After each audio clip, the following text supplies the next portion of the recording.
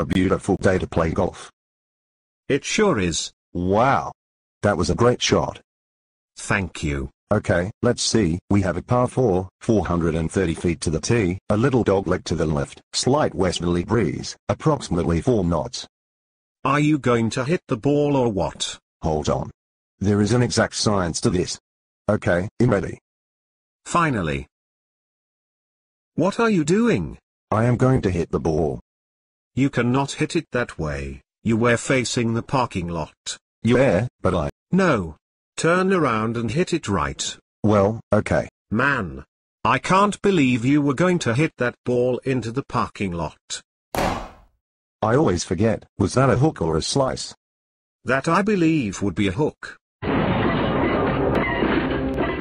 And that would be my car. Oh, sorry about that. I usually do better when I hit in the opposite direction. Well, go ahead and tee off. I will meet you out in the fairway. I just hope the ball didn't wedge between the seats like last time. I had to take a 30 on that hole.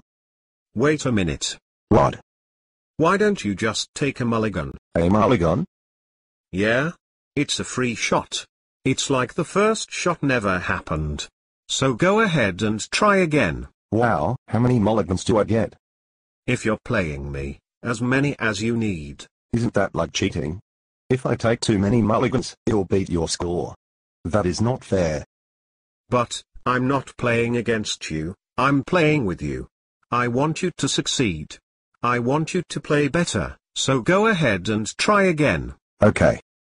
Wait a minute. If you're going to do a mulligan, you should try to improve your swing. Now turn around. But, I always hit it wrong. This time, keep your head down, follow through with your left arm and keep your weight on your right foot on the upswing. Wow. That was much better. Thanks. So you had some pretty bad golf scores, huh? Yeah, but I beat my brother in last score once. Really? Well, it was his bowling score.